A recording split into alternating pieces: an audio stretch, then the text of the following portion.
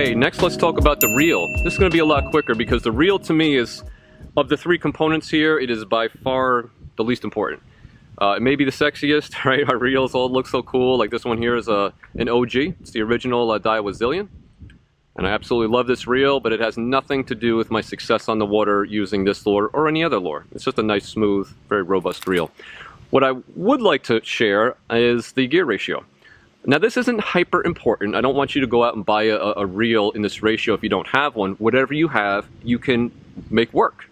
Just speed up or slow down depending on, you know, the ratio of the reel.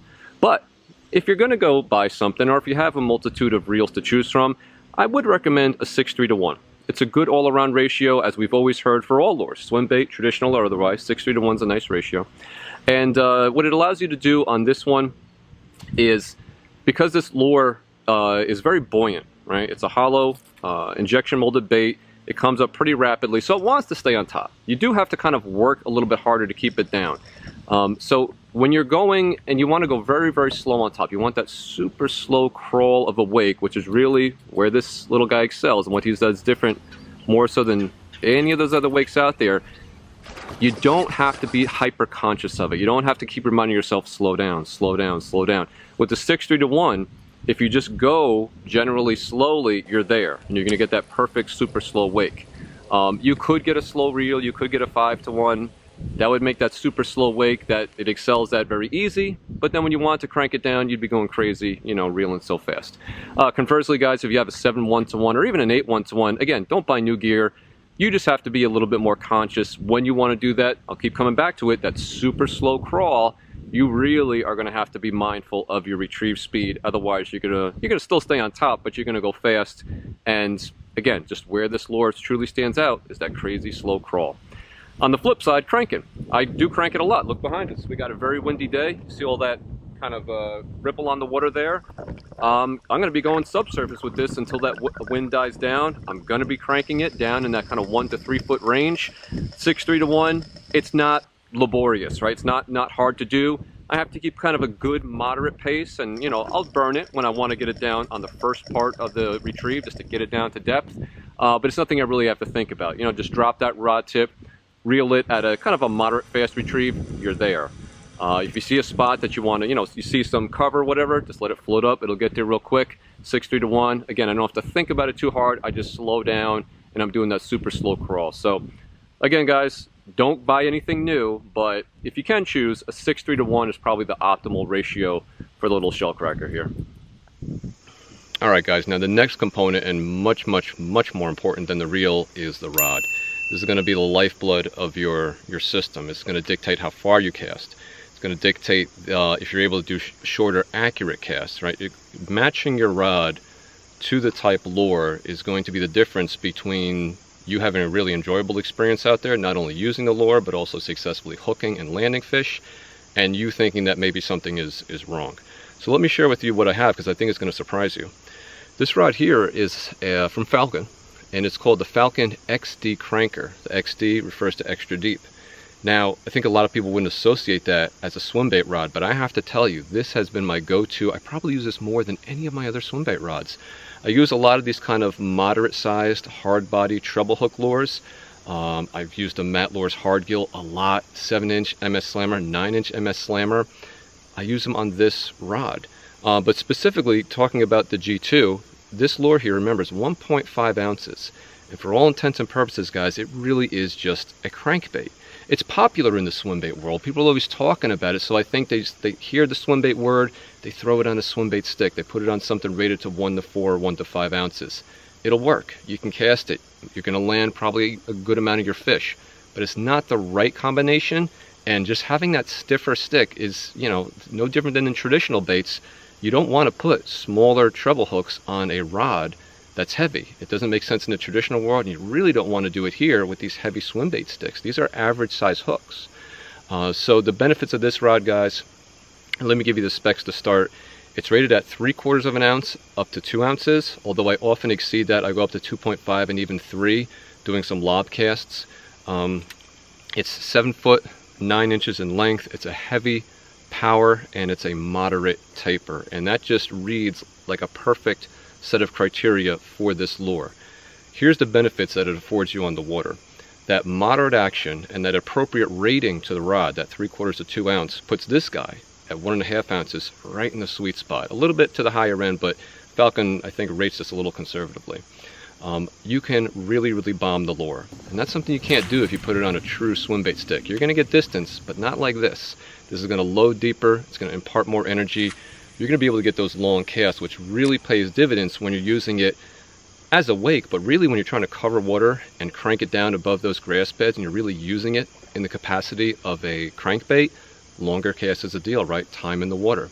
Not only that, even if you're making little short, accurate roll casts, if you have a very stiff rod and barely any of the rod is loading, like just the tip is, the release is more of like a flick.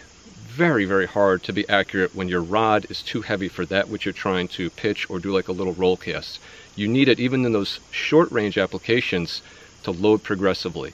So this thing here, guys, I have so much confidence. I routinely use it for pitching into little tiny pockets, an application that I think a lot of people wouldn't do. They think it's a little crazy to put a treble hook lure in there, but I've gotten so many of my strikes putting this little topwater bluegill in those areas. And the only reason I could do it reliably and effectively is because the rod's a good match, and I could, you know, it's like pitching things into like buckets or, you know, solo cups for accuracy. You can do that when you have the right rod. So that's pretty much it, guys. It's just a great marriage. The moderate action, of course, when you do get that fish, is very forgiving. It helps to keep these hooks pinned. And yeah, it's just the right rod for the job. Now, I'm not particularly endorsing the Falcon. I'm sure there's other manufacturers that make a similar rod with similar specifications, but I can attest to this one here, guys. I've been using it. I probably got these around the same time. I've had the rod and the lure both about 6-7 years, and I've used it on my other combinations. I have a lot of swim bait rods in that kind of 1 to 4, 1 to 5 ounce range. I'll try it, but immediately I come back here because you could just, you know, a couple casts, you could see how great of a match it is on this and how kind of misappropriated it is on those heavier rods. So yeah, guys, Falcon Lowrider XD, great choice for the Shellcracker G2. Okay, last part, and a very close second to the rod in terms of importance is the line. The line setup that I use here, guys, is braid. Now here's what's different, what I do different. I go to a very long leader. I typically use about a 10-foot leader. And I've used everything over the years, guys. I've used straight mono, straight copoly, and while this isn't really a fluoro application, I've messed around with fluoro. I come to this. Now, truth be told, this braid to kind of leader setup is something I use on almost all my rigs. Just about all of them I use that, and what I'll change is the length of the leader and the type of leader I use based on the lure, where I'm fishing it in terms of cover, you know, all sorts of things. But if I want more stretch or less stretch, if I need it to be clear, fluorocarbon, all that kind of stuff. So for here, guys, what I like to do is that braid going to a very long leader. I typically use about 10 feet. I like that. It's a nice round number. And here's the logic behind it. If you have the little Shellcracker here, if you have that guy properly matched to a rod, and again, this Falcon is a really good match, it's going to load deep. And that's important. That's going to give you a maximum ability to bomb it and to cover water. Now, while this excels at a wake bait and tight to cover, it also excels as a crankbait, right? It's really two lures in one. There's going to be times where you have that chop on the water and you want to crank, tick the top of those weeds, get it down 2 to 3 feet. Like any crankbait, guys, you stand a better chance at catching fish. The longer it's in the water, the longer your cast, right? So you have a rod that loads, it can get maximum distance. What you want is the ability to make sure you're getting that hook set. Now, I used mono for a long time and I got most of my hook sets, but I would miss some out there, and I started to wonder, can I do any better by having a little bit less stretch in my line? Because I already have a stretchy rod, right? I already have a very parabolic rod, which I like because it allows me to get the most out of this lure. But I thought, you know, when I set the hook and I would look at video, this rod really flexes. And when I used to use it coupled with mono, that's a whole lot of flex in my system. And on the occasions where I would get those strikes at maximum casting distance, like sometimes you bomb it out there, it goes 100 feet, 110 feet, and as soon as it hits the water, you get that strike, and occasionally I would miss it. Was that an average fish?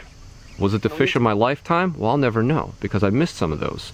So I said, well, let me try braid, right? Let me go braid going to a leader. I know I want to use a leader, and the braid affords you that positive hook setting experience.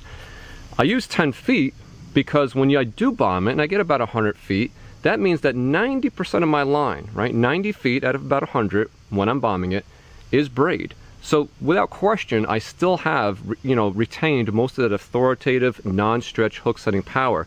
But I got a full 10 feet at the end of stretch there. And that's not to be discredited. That mono, any brand of mono, typically stretches about 20%, some stretch more.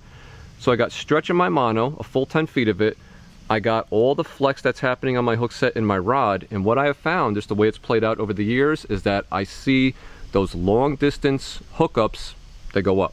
I very, very rarely miss a fish now. Long distance, close range, whatever it is, that combination of having braid with a decent amount of stretch in that last section there, it's good stuff. The other option is, say you're coming in and you're right by the boat, right? You're about to bring the lure in and the fish tags you right there. Well, now you don't have almost any braid out. Now almost all your braid is already in your rod and, you know, on the spool. If they hit at the boat, you're probably getting that hook set just on mono. So when you just knee-jerk reaction and set the hook, you're not going to rip those hooks out, because again, this is just like a big crankbait, right? Those aren't giant hooks. These aren't giant jig hooks. A lot of times the fish swipe at it. They don't always inhale it. So when that happens, you get that strike near the boat. Now you have that long 10 feet of mono, and you're much less likely to just rip them out as if you were on straight braid. Not applicable if you're doing a full mono system, right? That you'd still be in good shape if you had a full mono system, but you lose some of that long distance hook setting power. The other reason I like it, guys, is say you don't have a net. Say, now you should have a net, right? Stop right now and get a net. But say you don't. What happens, right? And say, let's just, a lot of hypotheticals, say you have the fish of a lifetime near the boat. What are you doing? You're holding your one hand out like this, you're down here, right, trying to get the fish near the boat. How much line do you have out at that point, right? You probably got about 8, 9, 10 feet of line from the tip, which is up here, to where that fish is splashing on the water. You're giving yourself more cushion, right? You have the flex of that 10 feet of mono, which is all that's going to be flexing, all your braids in here, right? It's all been reeled in. It's either along the blank or on the spool. So your braid is not playing a factor. It's not going to rip those hooks out. And that's another reason why I've kept a lot more of my fish pinned when I get them to the boat, is because I have that flex in the system. Not only the flex of the very parabolic rod, but the flex of that last kind of 10 feet being mono. It's an insurance policy. That's basically the way to put it. It's an insurance policy for just giving you a couple extra moments to land that fish. Now, some of you guys might be saying, you know, boat flip them. Well, here's the problem. If you have a rod that's really mated well for this lure, you're not going to boat flip them, right? This rod is rated to 2 ounces. I might be able to boat flip a little guy, but I don't really care if I lose a little guy. I'm not going to be able to boat flip a 6, 7, or 8 pound fish. Or for you guys who are in waters where they get bigger, you can't boat flip a 10-pound fish on a 2-ounce crankbait rod. So that's a non-starter. You do have to land them. So the main thing is have a net. But if you don't have a net, or you lose it overboard, or whatever it is, guys, that last 10 long, that long leader, that 10 feet is a big time insurance policy when you got them by the boat. Here's another thing. I know this is going a little bit long, but because most of that system is braid, when I'm bringing this, when I'm cranking it, it's a shallow crank, and I'm bringing it over those weed beds, invariably there's going to be weeds that are higher than others. I'm going to get caught up. It's no different than when you're fishing like a rattle trap over the top of weeds. I've ruined that cast now if I, you know, pick up those weeds. And say it happened on a really good spot. I don't want to drag weeds in. I might blow up that spot. I might scare fish or whatever. Having most of my system as braid allows me to do the usual, right? I can allow a little bit of slack in my line, pop that slack really hard, and most of the time, maybe 2/3 of the time, I'll pop off those weeds. You are not going to pop them off if you're running mono. You are not going to pop them off if you're running copoly. And because this is a floater, I don't see why you would be running fluoro on it, and fluoro still stretches too. The braid allows you to pop off those weeds most of the time and still have a viable cast for however much more line you have out. So it excels there as well. So I just think it's the kind of the best of all worlds. And like I said, guys, I use this on all my systems. And just depending on the lure, I'll use oftentimes shorter leaders. But on this guy here, I just want a lot of stretch in my system. Parabolic rod, braid for the long distance hook setting, going to that very long mono leader. So I have stretch, a little bit of stretch on the hook set so I don't rip them out, but still a strong hook set. I keep them on for the duration of the fight. Oh man, my battery died, but I think we pretty much wrapped it up there, guys. So it's just all about the system, right? It's just all about the cohesiveness, the marriage of parts, giving you the best possible chance at the success of the entire process, the three-step process of making sure you first get the hook set. Nothing else matters if you don't get the hook set, right? These other components don't even come into play. Keeping that fish on during the duration of the fight, and then once you get them close, the moment of truth, keeping them pinned in those worst case scenarios where they just have that one little hook on the outside. When they have it swallowed, we don't have problems, but we always want to account for the worst case scenarios, right? It is that insurance policy, so that at the end of the day, we're telling the story of the one that didn't get away, but it was so close, versus seeing the fish of a lifetime slowly swim back into those depths. You never want to see that. Get the right components, guys, and not the right components, but again, this is just what I've used, and I'm passing it along to you because I've seen my successes increase. I've seen more of my hookups been completed, the fish stay on during the fight, and really at the boat, I never lost a ton, but I almost never lose them now, and I have to believe that the difference is really having that very, very long monoliter as that shock absorber in the system. So give it a try, guys. It's just line. Try it out for a season or whatever. See if it works for you. See if your numbers go up, your success goes up. If not, you know, go back to whatever you were using. But once you try this, I think you're gonna like this system.